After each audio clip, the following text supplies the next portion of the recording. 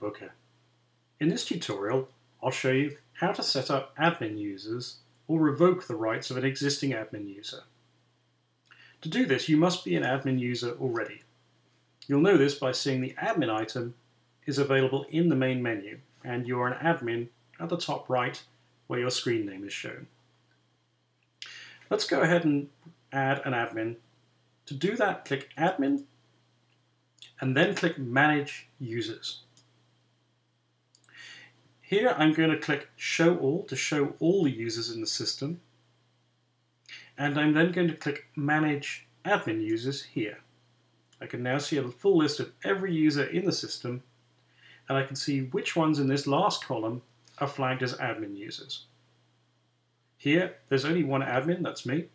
I'm going to add this top item, test user 27, and I'm going to make them an admin user. To do that, I just check the box.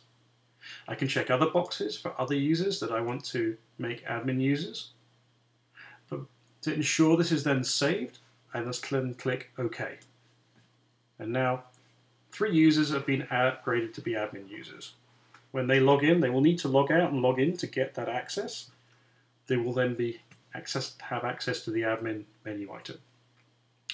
To revoke users, again, go to Admin, Manage Users, click Show All if you need to. You can navigate to a specific last name here by clicking on the last name.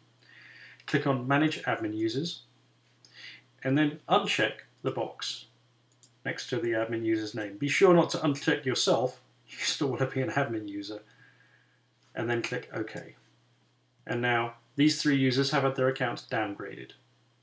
It's that simple. If you have questions, just email support@parentbooker.com, letting us know your username and the name of your school.